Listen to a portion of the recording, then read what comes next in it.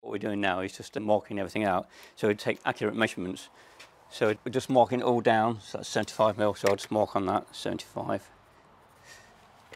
How far that gate comes off, which is 50.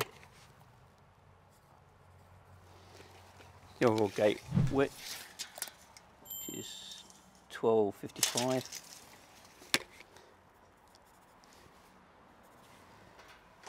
Also go between it to make sure we've got all the details we need.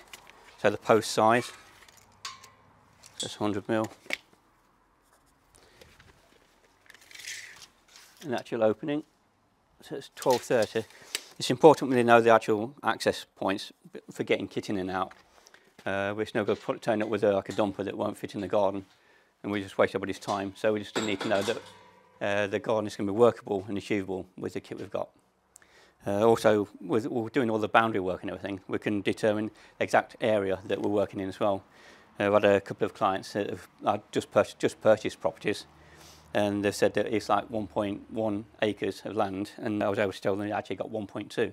So that was quite a positive.